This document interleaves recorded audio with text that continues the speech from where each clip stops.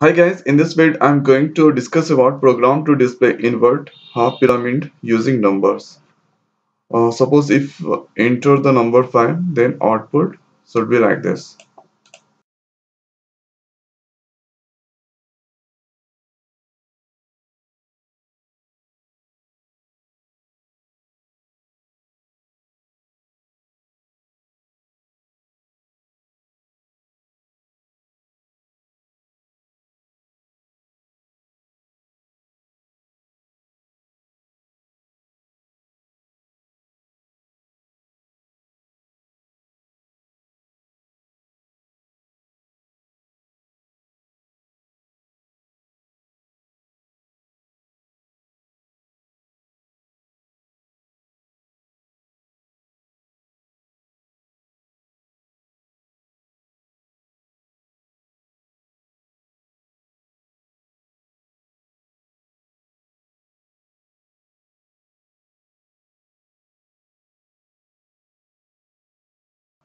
Next, I'm going to discuss about the trial method of this program. So if you debug the code, control comes to main function.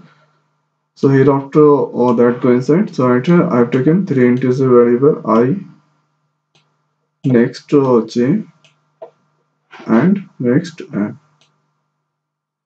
So this display into the output screen. Enter the number. So whatever I'm going to enter, so that received by n. So I'm going to enter n value 5. So at your n value go to I. So I become 5 now. Hereafter that check the condition 5 greater than equal to 1. So the condition is true.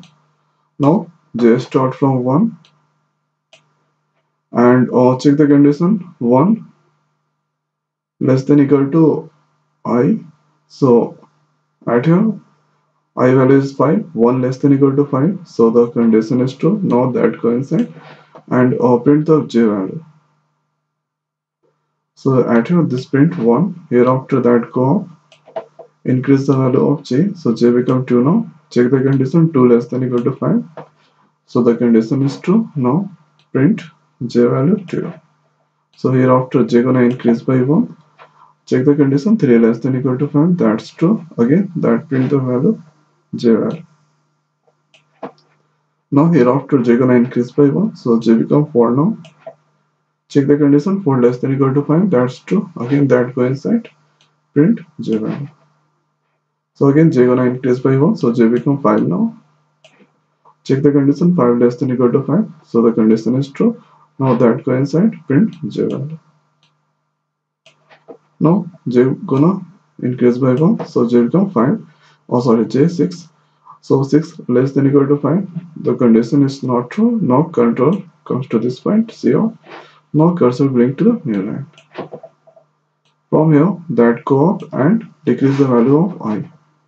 So I become 4 now. Check the condition 4 greater than equal to 1. So the condition is true. Now j start from 1. Check the condition 1 less than equal to 4. The condition is true. Now print j value. That go up, increase the value of j. So j become 2 now. 2 less than equal to 4. So the condition is true. Print j value. Now j gonna increase by 1. So j 3. 3 less than equal to 4. So the condition is true. Now print j value. So j gonna increase by 1. So j become 4. Now check the condition 4 less than equal to 4. The condition is true. Now print j value. So at here j become 5 now. Check the condition 5 less than equal to 4. The condition is not true. Now control comes to this point and cursor blink to the new line. So hereafter the value of I gonna decrease by 1. So I become 3. 3. Check the condition 3 greater than equal to 1. The condition is true. Now j start from 1. Check the condition 1 less than equal to 3. The condition is true. Print j value. So hereafter j gonna increase by 1. So j become 2 now. Check the condition 2 less than equal to 3. Condition is true. Now go inside. Print j value. Now hereafter j gonna increase by 1. So j 3 now. So 3 less than equal to 3. The condition is true. Now print j value. So hereafter j become 4 now. Check the condition 4 less than equal to 2. Sorry, 4 less than equal to 3. The condition false. Now control comes to this point. So cursor bring to the end of line. So hereafter I gonna decrease by 1, so I become 2 now. Check the condition 2 less than equal 2 greater than equal to 1. The condition is true. So J start from 1 again.